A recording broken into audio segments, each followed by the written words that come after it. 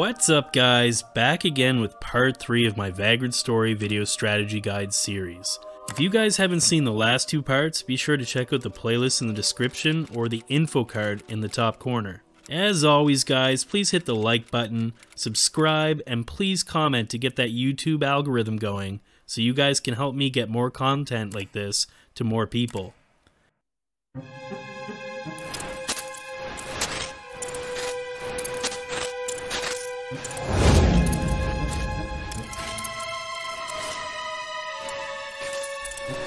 Last time we made our way through the Catacombs and defeated the two Lizardmen Bosses.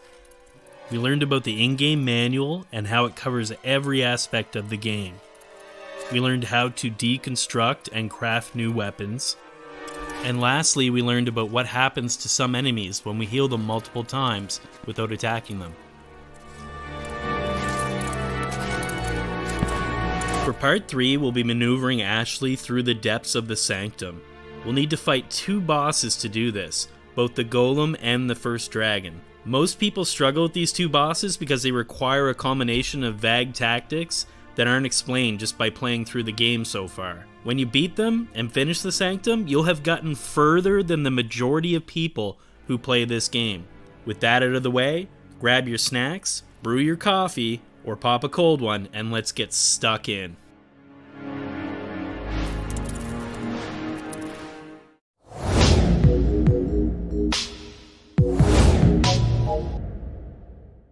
After the scene, we return to controlling Ashley with another block puzzle in front of us. Kill both bats and break the rightmost push crate.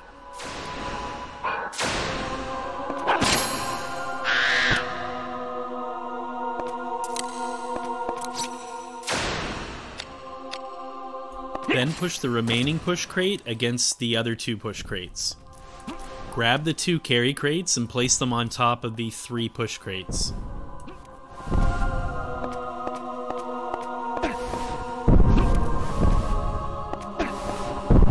Throw the 2 carry crates on top of each other, and then jump up to the ledge and proceed east out of the room.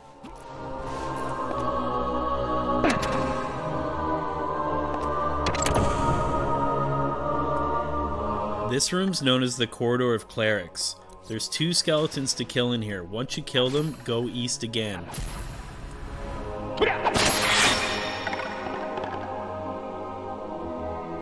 Grab any healing items that the skeletons drop and make sure that you're unequipping your weapon so that your risk goes down and your hit points go up again before you proceed to the next room.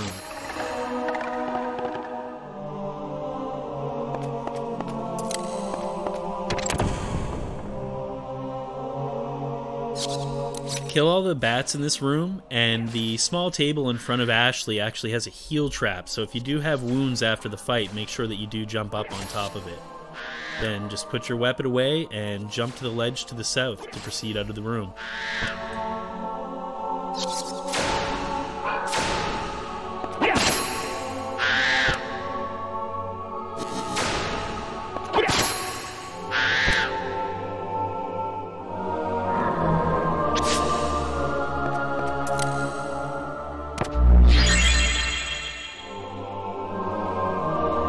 Jumping from the bookshelf to the ledge of the door can be difficult sometimes, but just keep practicing and eventually you'll get it.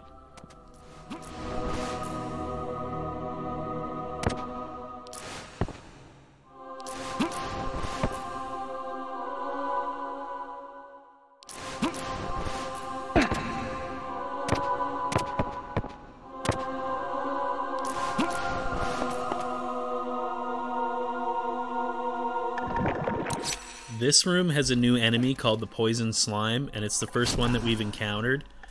They've got a nasty habit of using their poison sneeze, but you can use a piercing weapon to kill them pretty quickly.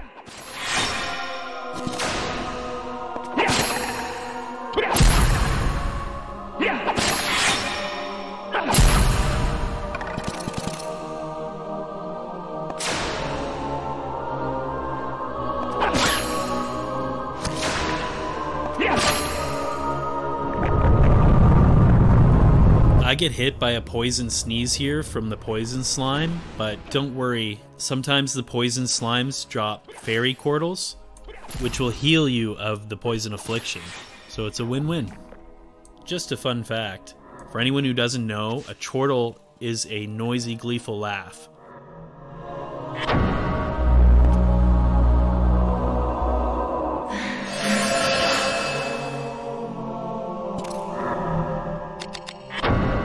Here I'm going to use that grimoire antidote that we got from beating the Lizardmen bosses. We can regenerate MP simply by putting our weapon away, so I tend to use as much magic as I can to heal myself, or to buff myself, or to debuff myself and remove afflictions. That way you can save up your items for when you're in a pinch.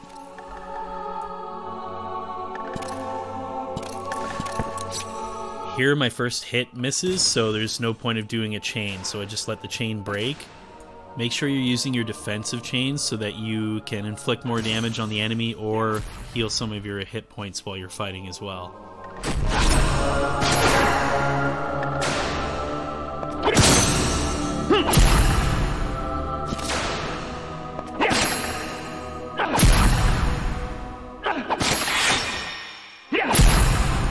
Once we've dispatched all the enemies, jump from the top of one of the bookshelves to the cabinet, and there you'll find a chest.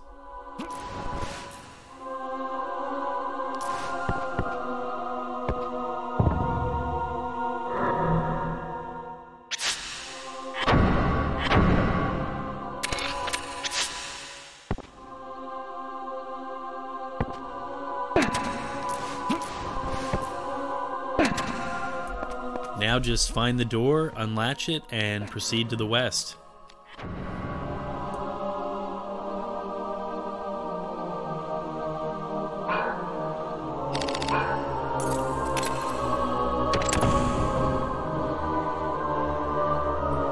Kill the two skeletons again, and head west to the next room.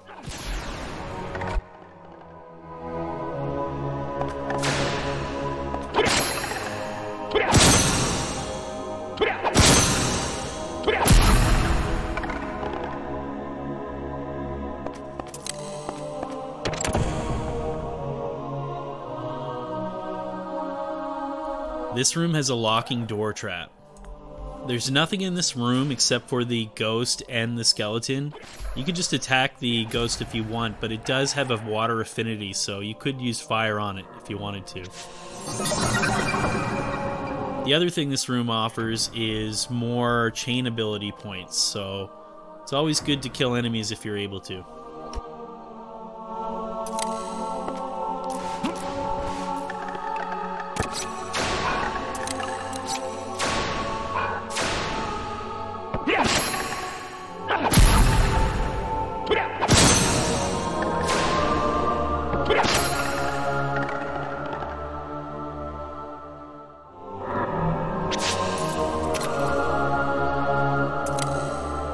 With that done, let's head back out the door.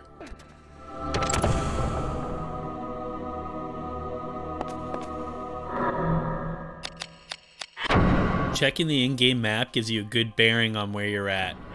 But for the purposes of this guide, you can also check the map that I've placed on the left-hand side. You'll notice the Ashley marker telling you exactly where you are.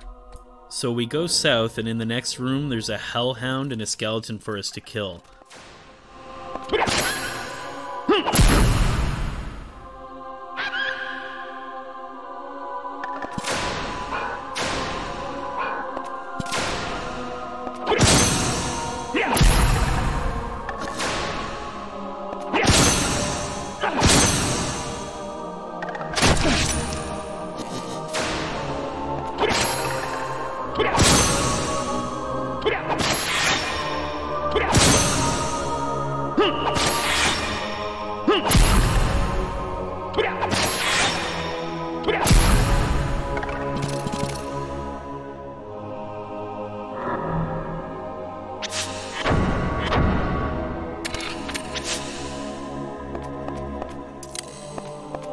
Let's proceed south to the next room and make sure that we heal ourselves up and lower our risk to 0 before we do.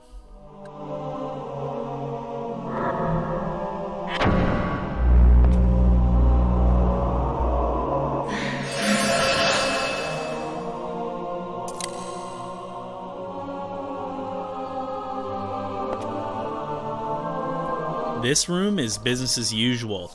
Kill the bat and the poison slime, and then prepare to fight the first boss of the Sanctum, the Golem, which is to the east.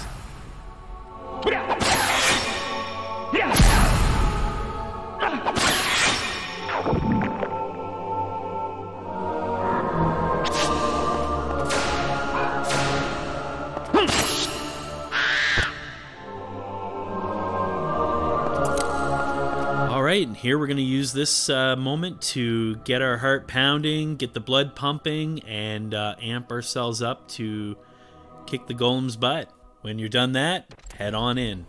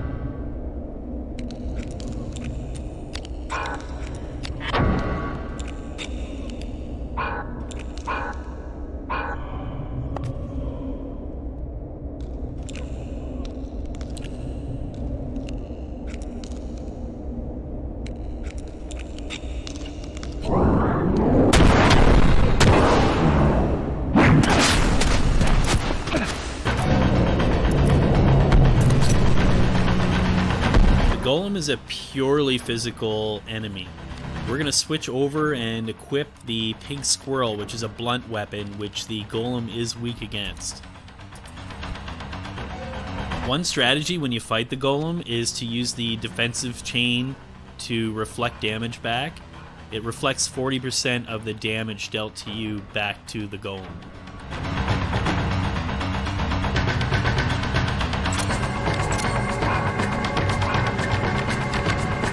Immediately weaken the golem by casting Degenerate on it.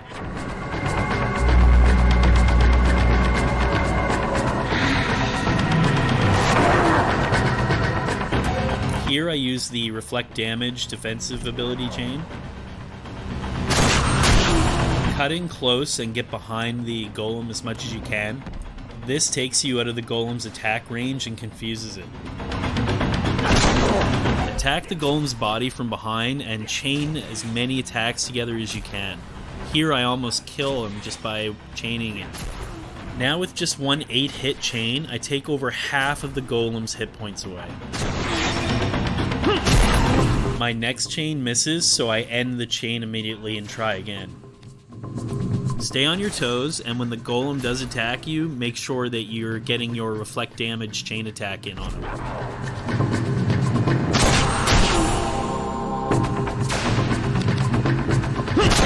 There are some people out there that are able to kill this golem just with one chain, but you can see here with the second chain I'm able to kill the golem outright.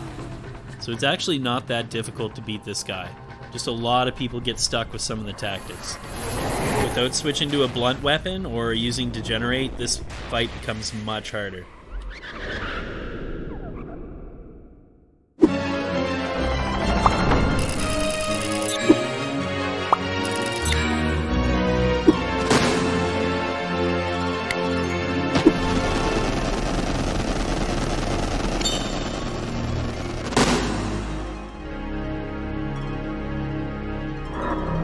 For killing the golem boss, we get a grimoire that allows us to cast the spell Prostasia, which increases our armor's defensive stats.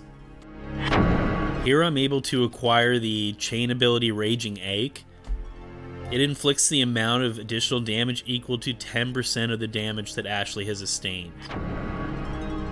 Raging Ache is the most important chain in the game. Because of that 10% of the damage that Ashley has sustained, if you're below full health, Raging Ache gets better. So if you're losing a fight, Raging Ache will help you win. Say you have max of 250 hit points and you're down to 80, that means Raging Ache will initially carry an extra 17 hit points of damage, which is 10% of 170, on its opening blow.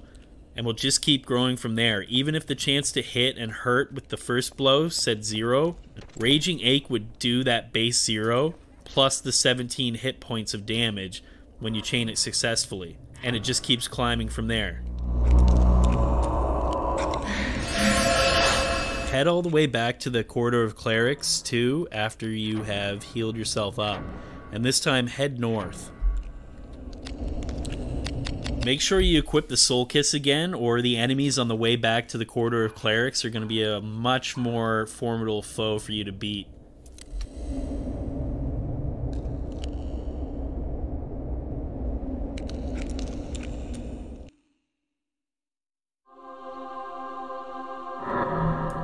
For the boss fight ahead, we're going to be fighting a dragon, so I'm going to equip my shield with the Dragonite gem.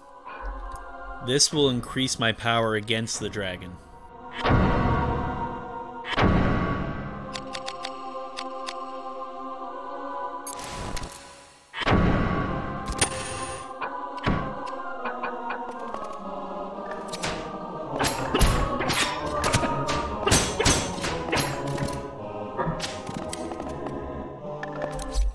Let's learn the Prostasia skill from the grimoire that we got from the Golem boss. That'll help us increase our defense against the enemies ahead.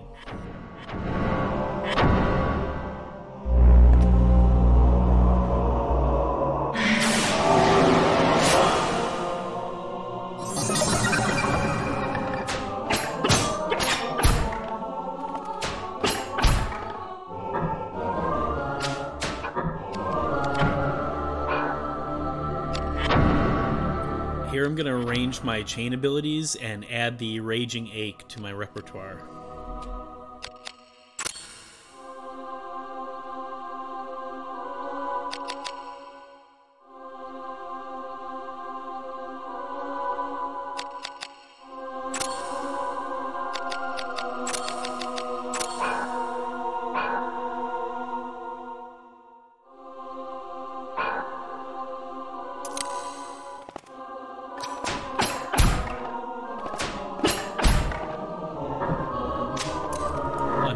To rearrange my equipment, and I'm going to equip anything that gives me the piercing type, since the dragon boss ahead is weak to the piercing type.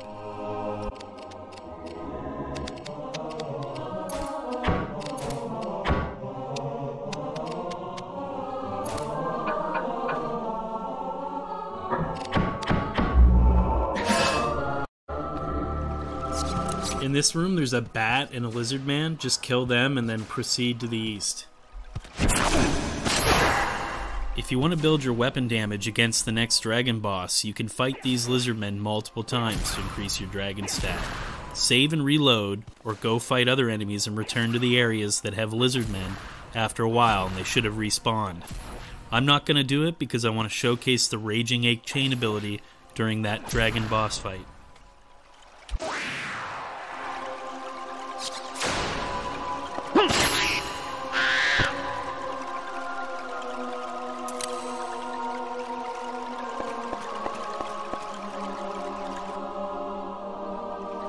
This room has a bat and a poison slime. Kill the bat and wait for the slime to come down and then attack it.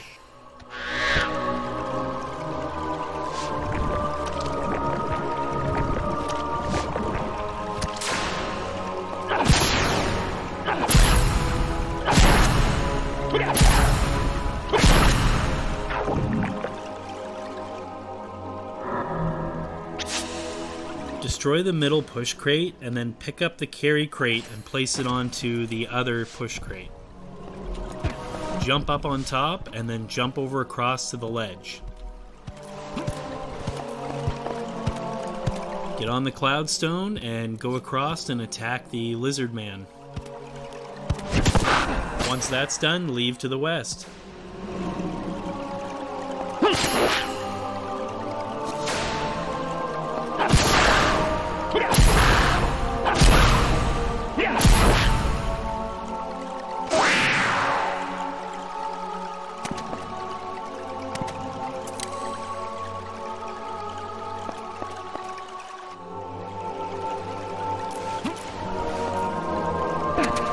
Now we're going to talk about elixirs.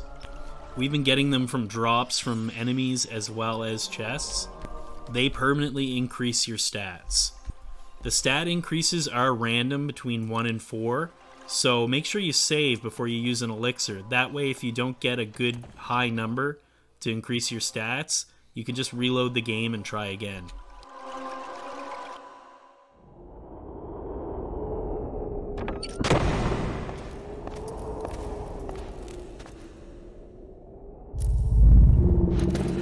Congratulations, you've made it to the dreaded dragon boss. You could equip the Braveheart gem to your Soul Kiss weapon. That way you'll have a better accuracy when fighting the dragon. As soon as you gain control of Ashley, run as close to its chest underneath its head as you can. When you're far away, the dragon can use its thermal breath attack, which can hit you for a lot of damage. Also, you can use the Prostasia skill, which will help boost your defense. Don't bother using the Degenerate skill because the dragon is immune to it. So just stay where you're at, close to its chest, and attack its head over and over.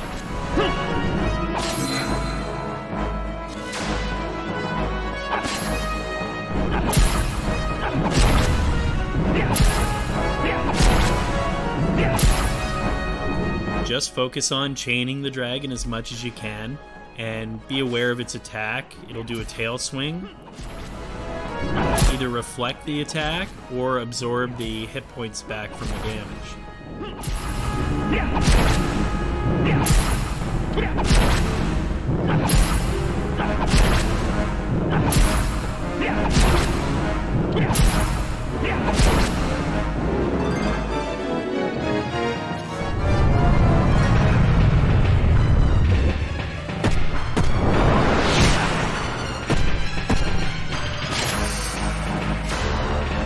See here, I missed the chain attack, but with the Raging Ache, it still hits for the damage that the dragon's already dealt to me.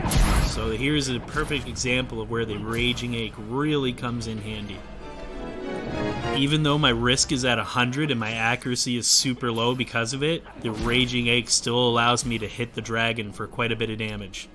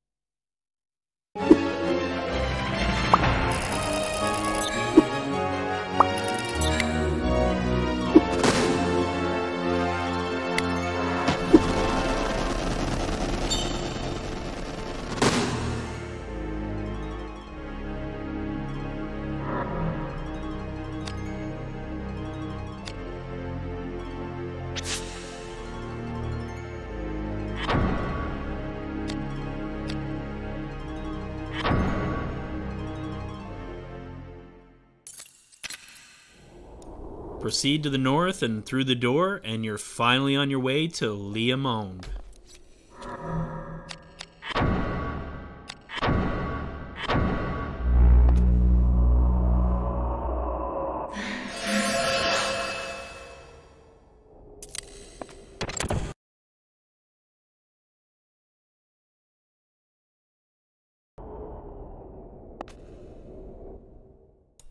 That's it for part 3 of this video strategy guide series. Make sure you like, comment, and subscribe so we can boost the algorithm to get more Vagrant Story content to more people. I'm off to work on part 4, the Town Center West. So until next time, stay solid.